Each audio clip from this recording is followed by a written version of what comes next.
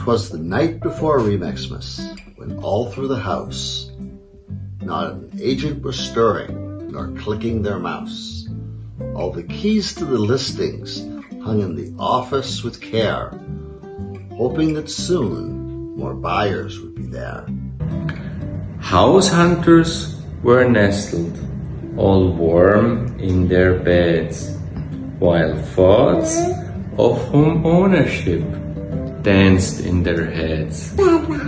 And Mama on her Android and Pop's iPad on his lap scrolled through beautiful listings, tap, tap, tap, tap.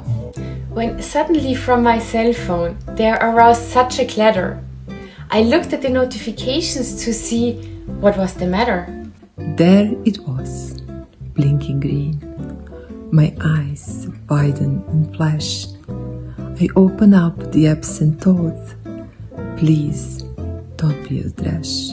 My paid ads were driving new leads in a flow. Overjoyed for my client, I began to glow.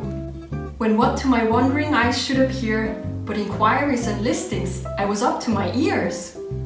With an influx like this, so lively and quick, I knew in a moment the listings a hit. More rapid than snowfall, through all channels they came. I whistled and shouted and called them by name. Now on Facebook, now on WhatsApp, on mail and on Insta, on voicemail, on Messenger and even on Tinder. I responded in minutes, responded to all. Now qualify, qualify, qualify all. I sat back and I thought how this year I was sly. When we were hit with an obstacle, my drones took to the sky. Up to the housetops. And through virtual showings they flew. I hosted open houses via Zoom call. And used DocuSign too. The first interested viewers were easy to proof. The listing was perfect, with rooms to the roof. Also the garden, the pool and the crown would be difficult anywhere else to be found. And then, while planning my next master move, I picked up my phone and knew what to do. I could not wait until morning to inform the client about the great news. I could hardly keep silent. He was dressed in his night clothes and sleepily said, "When you rang me, I was just going to bed." I knew he'd appreciate an update to track the interest his properties likely to pack. His voice, how it suddenly sounded so bright when I told him the viewings his house had this night.